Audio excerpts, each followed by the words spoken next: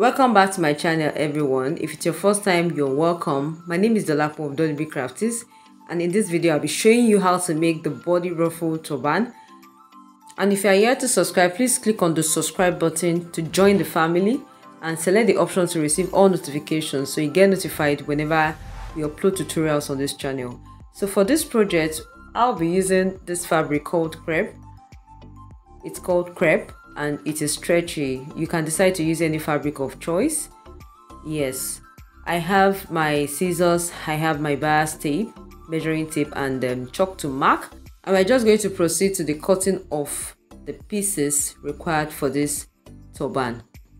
So as usual, the turban is divided into two parts, the band and the body. Okay, this small piece is for the band and it measures about 4.5 inches, not exactly up to 4.5, about 4.2 by the head circumference 23 inches. So please work with your own head circumference. While the body of the turban measures 36 inches length, it could be actually from 30 to 36, depends on how you want your turban to drop at the back. Then the length I have here is 45 inches. It could be up to 50. It could be lesser, it could be like 36, between 36 to 50 inches. It depends on how much you want the depth of your turban to be. You will notice some joining on my fabric. I am actually using 1 yard of fabric, and you know, a yard is 36 inches by 60 inches. So the 60 inches part of this fabric is the stretchy part, and I had to just cut the head circumference part from that side. So I didn't have enough length of 45 inches after doing that, so I had to do some joining. Now from the upper part of the body of the turban, I marked half an inch. This is actually the allowance required for me to join the band and the body of the turban together. So that's half an inch.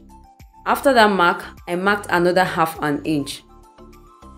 Okay, so it means I have two marks there, half an inch and another half an inch.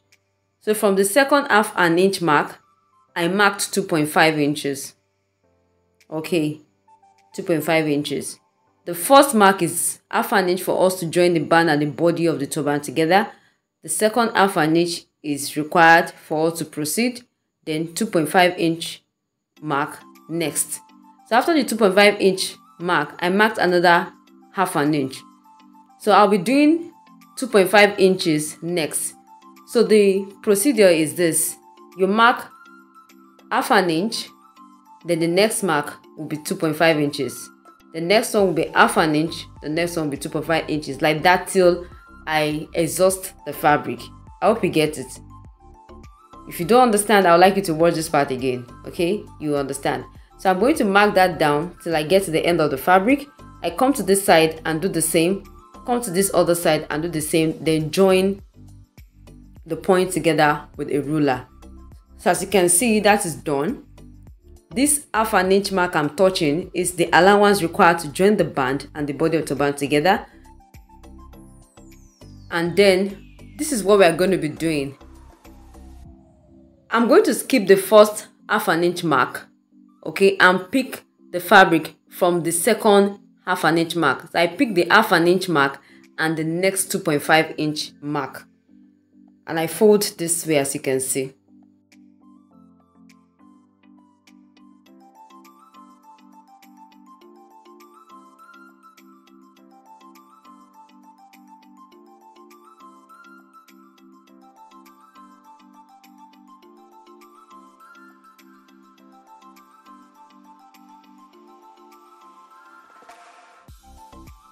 Now I'm going to stitch from one end like that to the other end using a straight stitch. As you can see, I'm stitching on the right side of the fabric. All my markings are actually on the right side, okay, so that you can see. Now I'm going to move on to the next half an inch mark and pick it together with the 2.5 inch mark, and I'm going to stitch like that from one end to the other end. I'm going to proceed like that till I finish up or I exhaust the fabric. I pick the half an inch mark and the 2.5 inch together, folded upward, and I'll stitch from one end to the other end. As you can see, this is all done. And this remains the right side of the fabric. Like I said earlier, when I flip over, this is the wrong side. This is where I had my joiners, okay? I'll be weaving the edges if I were to make this for a client, okay? But for the purpose of this video, I'll just proceed to the next step, okay? Now, I'm going to join the body of the turban to the band. This is the band. And I'm going to fold into two. Fold into two again to get the midpoint. Then I notched.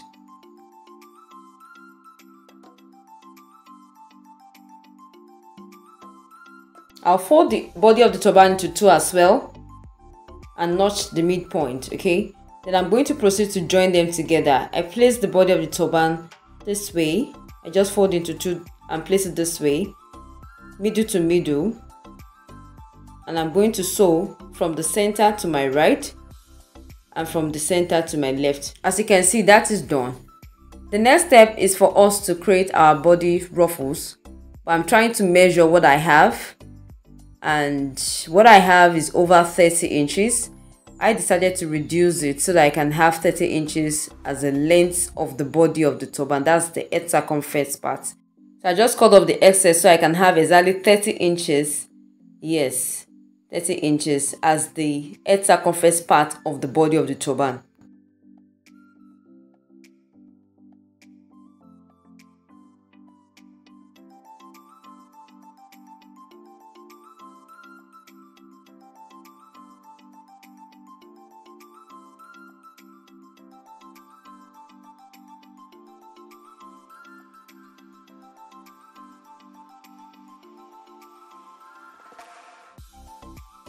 Now to create the body ruffles, I have my bias strip and I'm going to be using this for the purpose.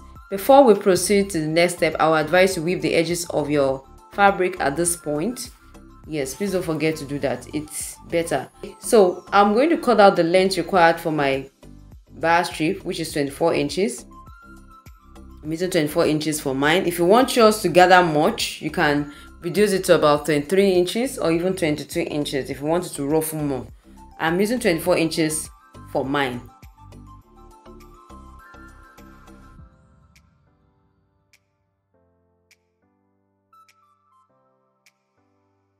With the help of a safety pin, I'm going to start with the first casing. I'll insert my bias strip into the first casing of the body of the turban, okay? From one end like that, I just insert it and I'm going to use my office pin to hold it down on one end so that the bias strip doesn't fall inside before I proceed, okay? I'll just push it in a little bit, then use my office pin to hold it down on this end before I proceed. So I'll continue to push the bias strip through to the end, to the other end using the safety pin, and I'll use my office pin to hold it down there as well so that it doesn't fall back inside.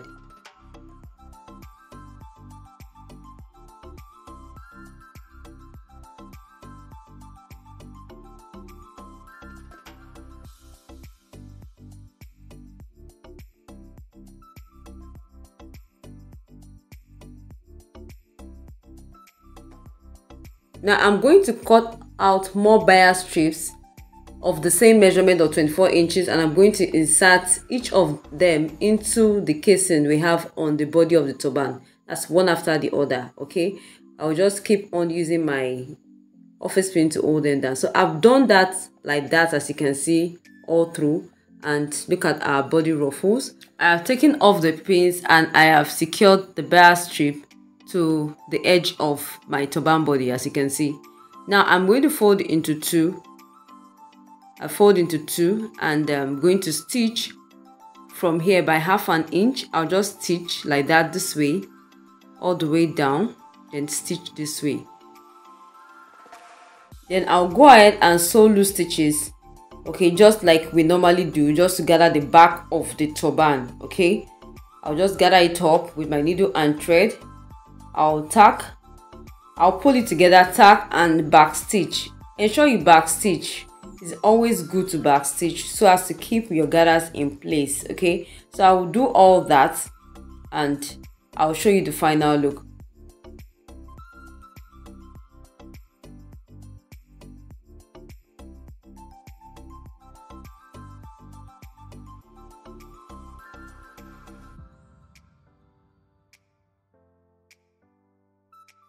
Oh yes, now you know how to make a body ruffled turban, right? So if you try out any of these projects using my video illustrations, you can post it on any of your social media handles, either Facebook or Instagram, and tag me at DoliveB Crafties. You can as well join our Facebook group at DoliveB Crafties Online up and post any of your projects. I would really love to see them. I hope you enjoyed this video. Please let me share with others. Leave a comment below, give this video a thumbs up, and don't forget to subscribe if you have not done that yet. Thank you so much for watching. I'll see you all in our next video. Bye.